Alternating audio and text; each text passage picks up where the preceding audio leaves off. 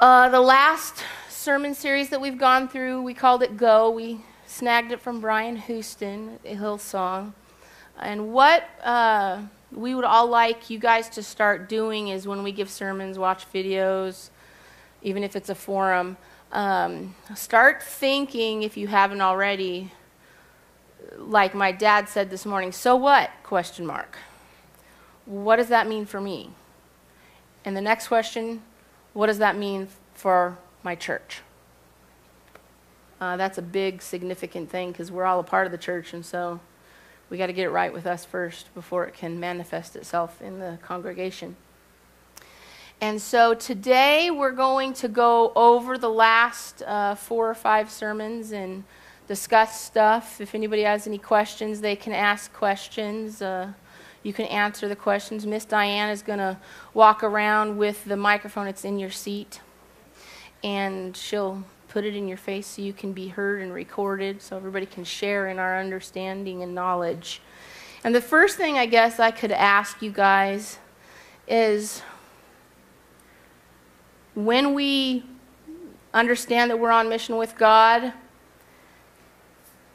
what do you guys, or what have you guys come to understand with the last series of sermons on how to make the gap disappear?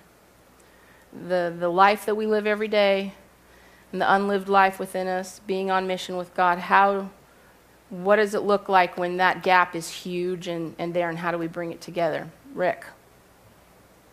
For me, when I look at what you just said, personally, I must succumb to the calling of Christ through commission with God. I have to succumb to it. Now, when we think of succumb, we generally think of ceasing to be alive. Well, part of my mindset and part of my living has to succumb. And then it is being intentionally connected to the commission of God and the mission of Christ, which he draws us into. So it's extremely intentional in knowing where I belong mentally and what I belong doing physically. Anybody else? Dave? In short, knowing what God wants you to do and doing it. Yeah. Diane? For me, it's running towards God, not away. Oh, so you're being a lamb, not a goat. Oh, yes, I don't want to be a goat. Goats are stubborn, and so we're being lambs. Isn't that funny, Deborah? We talked about that in Bible study. Yes. Where Jesus separates the lambs and the Yes, goats. that's why I said it. All those months ago, we talked about, do you want to be a lamb or a goat? If you guys are willing to share, you don't have to, of course. How did I word it? Let me read my question. Has anybody come to a new and different understanding than they had previously to how they can apply what we talked about in all the sermons in their own life?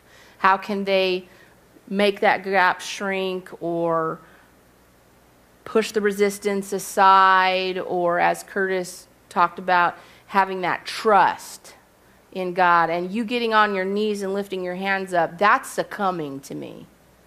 I'm in a weak position, and I know God's going to lift me up, and he's going to make me whole, and I'm going to be able to do what he asks. So anybody have any thoughts or things they're willing to share on, like, well, I heard this, and it made me want to change this?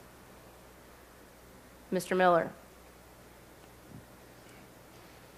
I had to come to grips with the fact that my main life, my physical living, my everyday life, was secondary to my spiritual life, which I was really to make the focus of my everyday living.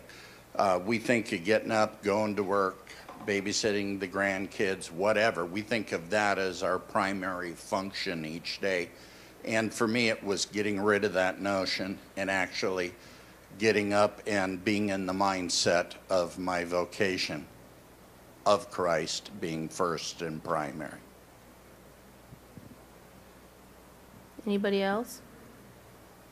Curtis.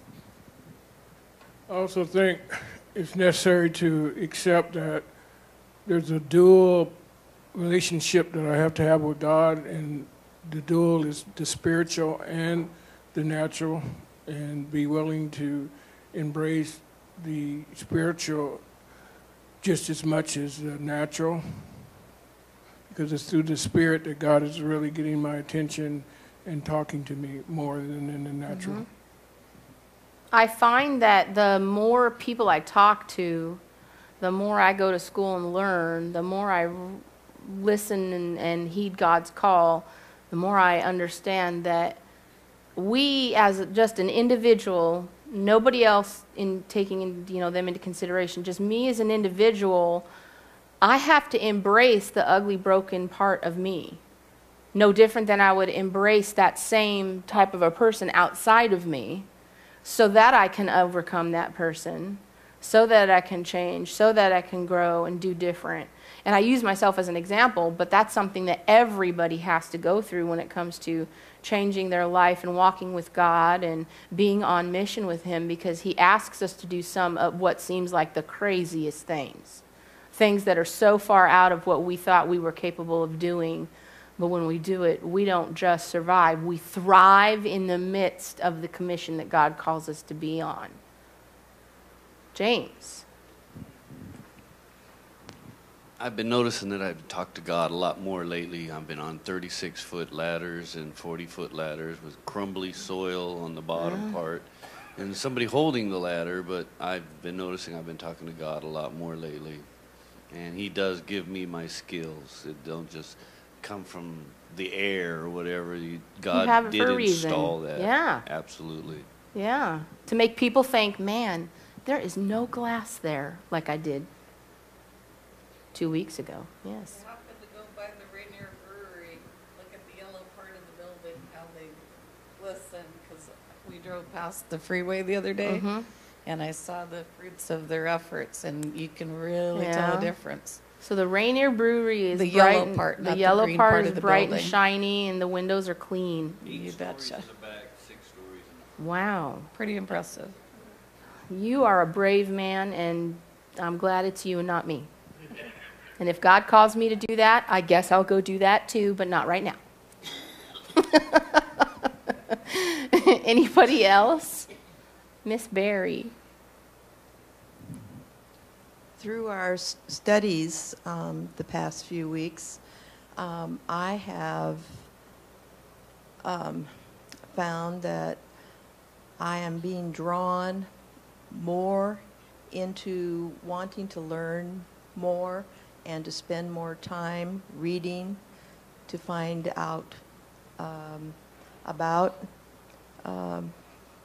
my spiritual self, and learn more about God and what His Word is. And I'm also drawn to try and be in Him through the whole day.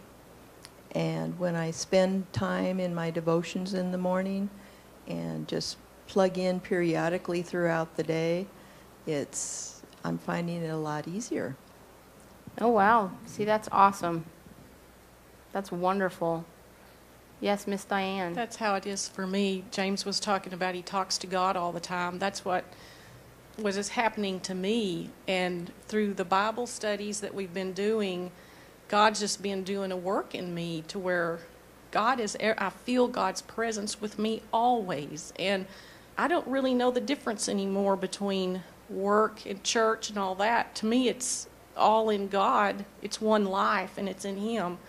And He's always with me, and I just appreciate that. And I think about that when I talk to people, saying the right things, doing the right things, and that's just always with me. And that's really exciting to want God that much, because that's new for me, to want God more than anything else. So I had somebody, and you just spoke to something, and Rick said something when he gave his first idea when he talked.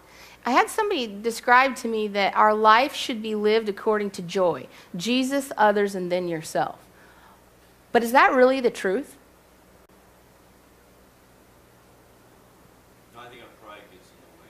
It's not the truth. There isn't supposed to be an order because God is in everything. And when you function knowing that, then it's just what you say. You don't know the difference anymore of I have you, I didn't have you. You just, he's got you. And you know it, you live it, you breathe it. And it's that, like I said when I was speaking, putting on the armor, you walk in the armor always, but you only pick up the sword when you have to. And it's that whole preach the gospel and use words only when necessary type thing. I totally agree with you. Yeah. You said in capital H. Yes. Him. Live him. Capital H. Yes. Yes, capital H. I had to do the capital thing when I was speaking because it's so important to know that we're talking about God.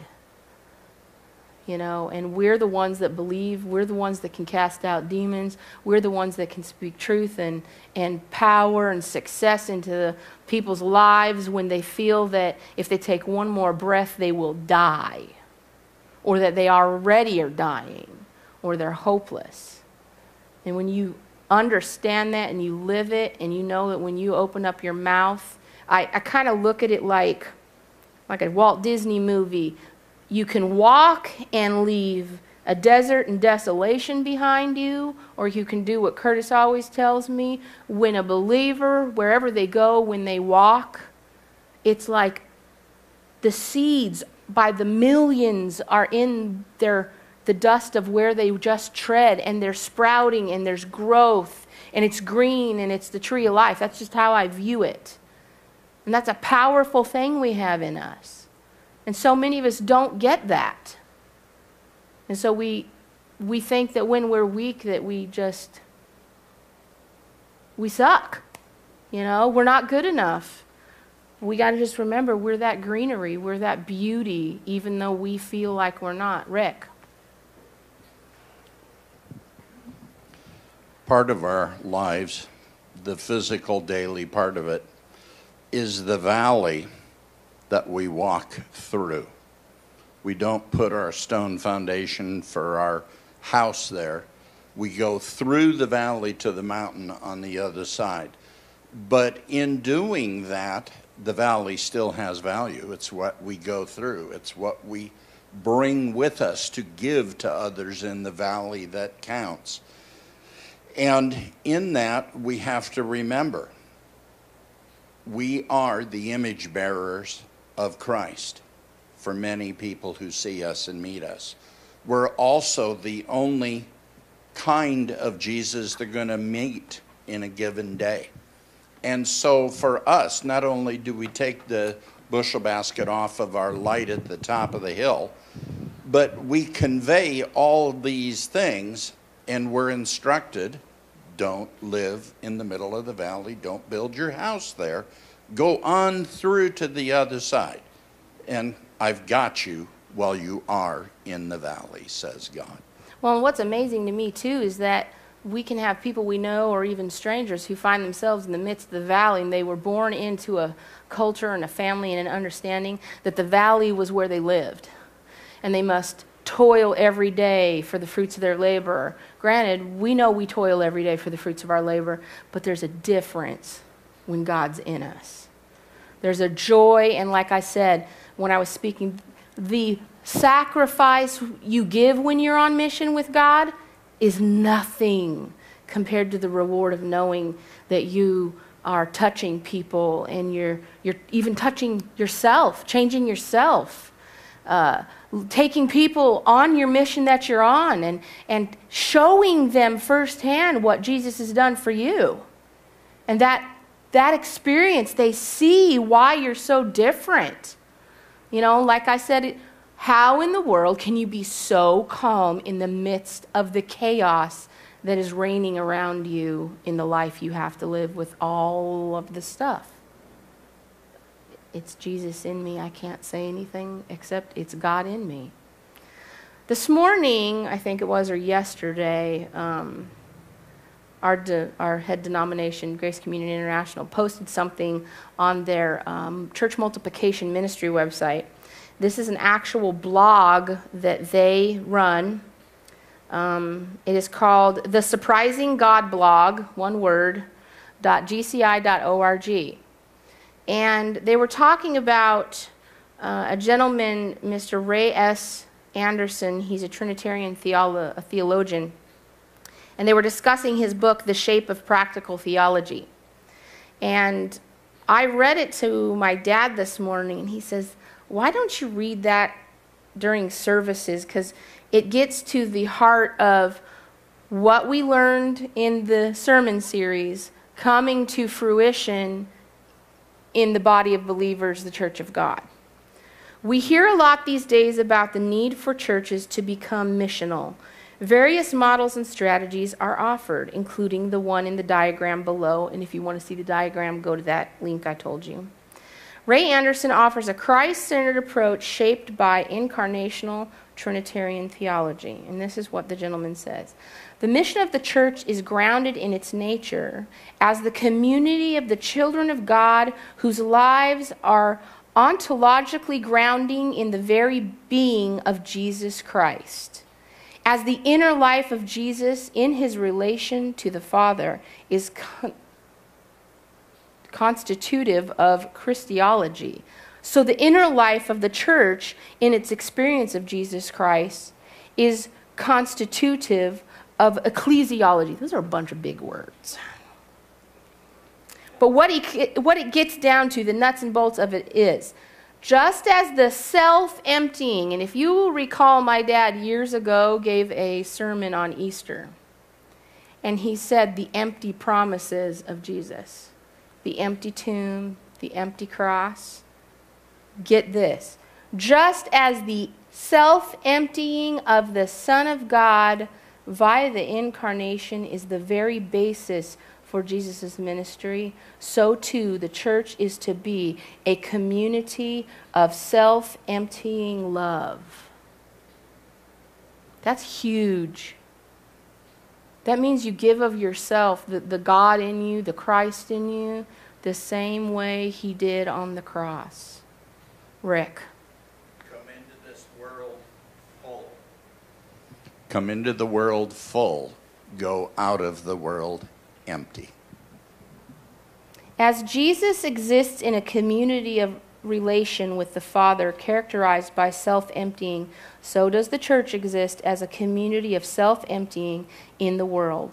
It is the nature of the church that determines the form of its ministry. Jesus expresses this quite specifically in the prayer, "As you have sent me into the world, so I have sent them into the world." John 17:18. The "as" and the "so" constitute the hinges on which the existence of God is as revealer and reconciler turns outward into the world. Ministry thus precedes and determines the existence of the church as the ministry and existence of Christ. So who are you? Christ. A believer is Christ. We are here doing his work. We are him. We live, capital H, him. Paul can thus appeal to the Christians to let the same mind be in you that was in Christ Jesus, who, though he was in the form of God, did not regard equality with God as something to be exploited, but emptied himself, taking the form of a slave, being born in human likeness. Philippians 2:5-7. That explains some of the things that we have felt in doing the work we do here at the church. I feel a satisfied sense of emptiness, but we perceive the word empty as almost always negative. This is not the empty we're talking about. You gave of yourself. Curtis. Yeah, again, I think, to remember that the process is that God is changing you. And it's a matter of you embracing the change and beginning to walk in the new way God is having you think and a new way of God's having you act. versus the way you used to act. And it's God is doing it in you, and you're just now starting to yield to it. But because you still have your sinful nature, there's times when that is challenging because you come to that road where you have to step off in faith in what you now know you can do versus wanting to do something that you used to do that you know you shouldn't do. Yeah, truly. Leanne, did you have your hand up? No? Okay. I saw something out of my corner of my eye. My next question, I guess, could be, was anybody unaware of the fact that they were already somewhat practicing this creating no more gap, the resistance part of life? Does anybody have a go-to solution that they found in their life when they realize they are about to partake in resistance or they find themselves in resistance? Is there something that you do to help yourself get out of that? Does anybody have any? Pray. Ask God for help. Pray and ask God He'll for give help. it to you. He will give it. Yes, He will. And I find just starting to read the Word that Jesus will start talking to me. And it's just very calming, and I feel I don't have to come up with the answers that He does. I love that. I don't have to come up with the answers. He does. Yeah, it's so easy freeing to live the day relaxed in Him. Yes. But I think through all of our studies here that being told this thing several different ways and different times has solidified it a little bit more. You know, I'm one who doesn't really take off on an idea and say that's mine. I have to hear it several places and practice it, and you know, then you come to a conclusion or you hear from God as to whether it's really for, you know. Yeah. A lot of times I'll put music on because that can just minister to me, or I can hear from God that way. And I think it's, you know, just because of His love, which is so encompassing and so awesome, and the way He reveals Himself to each of us and His grace, there's this passion that stirs, that when we feed that passion, there's a natural flow that happens in our lives, that the inside job and things happen on the outside from that transformation that happens. And it's really Him, and to just constantly feed yourself, that you would be zealous and be about the Father's business and aware of that. And that's the waking in the morning and being aware of whose we are. And I was thinking too, you know, the lessons being about commission. But in the commission too, there's this submission that happens because He is leader. He is Lord. He's the commander-in-chief. Mm-hmm. And it's the reporting for duty. Yes. All the time. Here I am. Send me. Rick. You know, we might find ourselves inclined to think of our congregation and our family here at New Hope as an embassy of a king, of a foreign country. And we have some of those responsibilities. We also might think of ourselves a little bit like an oracle of a king who's coming to put everything right. And our job is to share the right, what that right is. But really, when it comes down to it, it's really about honoring Jesus by being exactly like Jesus was. And what He was love, and not one thing less. And that is primary. For me to stay on track and stay in the mental mode I want to be in all day, I have to live in the river, the same river that the man went out 1,000 cubits and it was ankle deep. He went out 1,000 more and it was knee deep. I have to intentionally choose to get in that river in the morning and live in that river all day until my eyes are closed and I'm no longer conscious. If I'm not in that river, I have problems. Well said. I have to say something about our congregation, and this was said to me yesterday by somebody. When the person said it to me, I cannot tell you the pride that I had in us as the little church that could.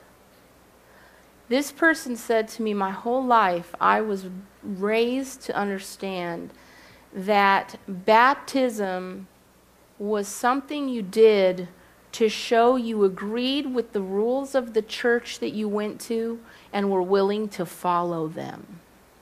But when I come to you and your church, I find there are no rules. Why? And I said, because we're free. We're no longer slaves. We've been adopted.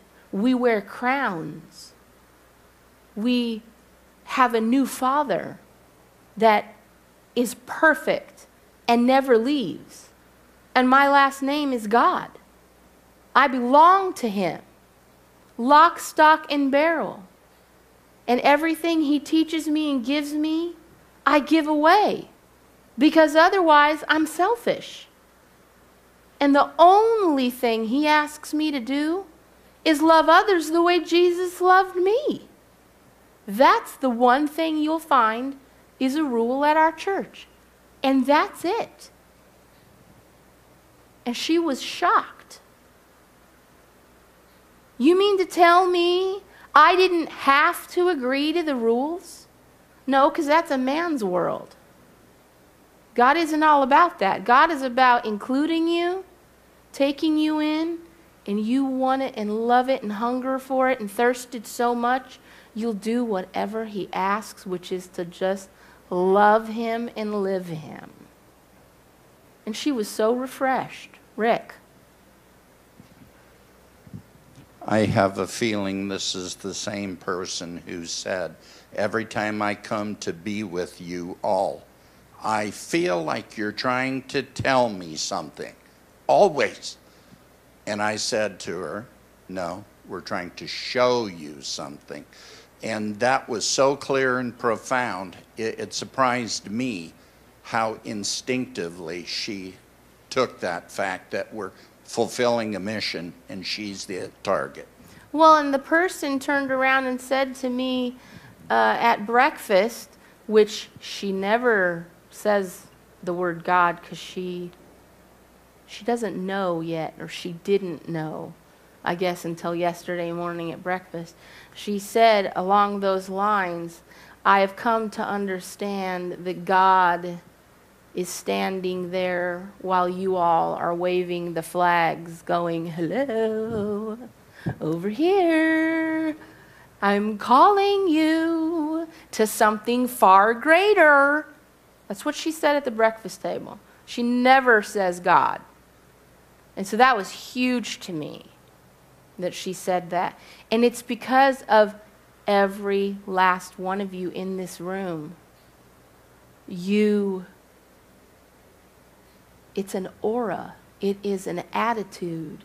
It is a strength and a peace all at the same time that just comes out of us invisibly, that shows people that there is a different way.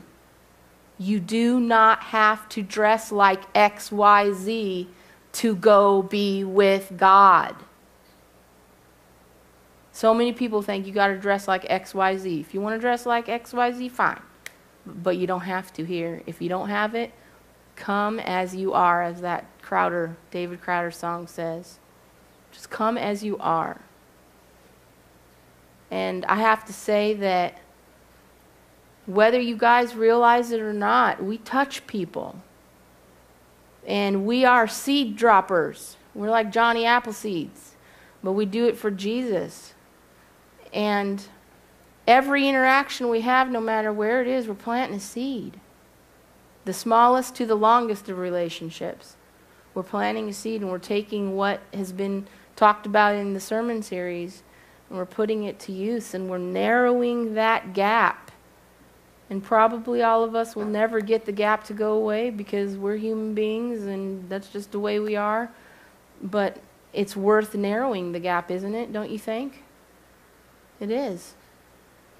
Because I've seen people do so much changing, and when somebody comes up to them and says, "Have I met you before? I don't know." And they look at them and go, "Yeah, you've known me for like 2 or 3 years. You just don't recognize me because I'm no longer homeless. I no longer do drugs. I have my family back. And I've been clean and sober since about 3 months after you saw me. And I am so happy to know you didn't recognize me." Because that's the sign of change that God has done. It's recognizable, but it's not recognizable. People just, "What? That's you? No way." And that's speaking to success into people's lives, including your own. Everything you learned about, it's not just always about, yes, it's supposed to go out into the world, into your community, into the world that we're in, that we're here to help with God in us and through us to bring them to Jesus' feet. But it's also about knowing yourself that well and having that relationship with yourself to where you can be honest about who you are and what you feel and be intimate, like Barry was saying, with God, and know that you don't have to have the answer. He does. It's like a child when they've scraped their knee. All they want to know is that mom or dad is there for them, that they can sit there and be held and cry. They don't need to know where the first aid kit is, or that we scrub it out first and then put ointment and then a bandage on it. They know mom and dad have it. And they can just sit there and be a kid and be lost and scared and worried. And so isn't it amazing, the God we have? And like that song said, I'm so glad and that I found that song. We're like a bride waiting for our groom, and we're going to be ready for you.